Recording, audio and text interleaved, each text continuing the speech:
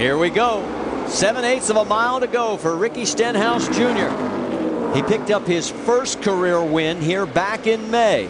And all he has to do now is negotiate 2 more corners, and he's going to do it again at Iowa Speedway. He dominated last week, Marty. Didn't get the win, but it looks as though he's got a little redemption in mind here tonight. Oh, look out as he has a tire situation. Here comes Edwards right into it. They cross the line, and guess who wins the race? Stenhouse. Well, thanks to Carl Edwards. Gave him Unreal crazy finish. Sadler comes across the line 3rd, Wise 4th, Almirola the 5th, and Reed Sorensen wins the $100 grand in the dash for cash. And Ricky wins for the 2nd time, courtesy of a shove from Carl Edwards. If Carl could have avoided him, he would have won the race, but he had nowhere to go. He couldn't react quick enough. I've never seen anything like it. I've never have either. Look at what's left of the front end of the Fastenal Ford. Oh my gosh. Ricky had a tire going down, which tells you how hard he was driving.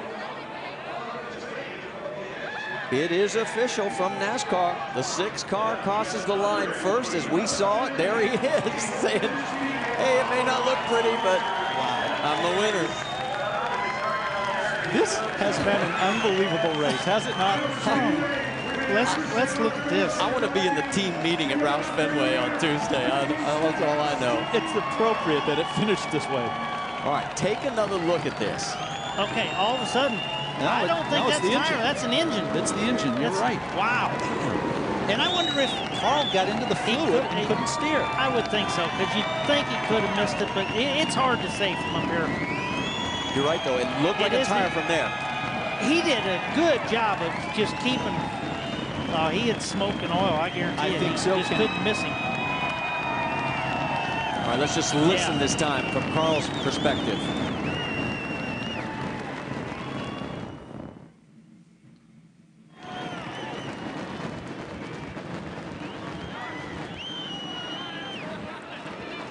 You could hear the rear tire spinning.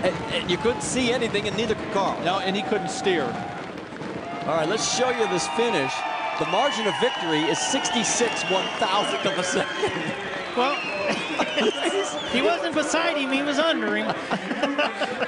Again, it's appropriate that they came together at the finish because, you know, this has been brewing, right? So, yep, that's Carl talking to Mike Kelly.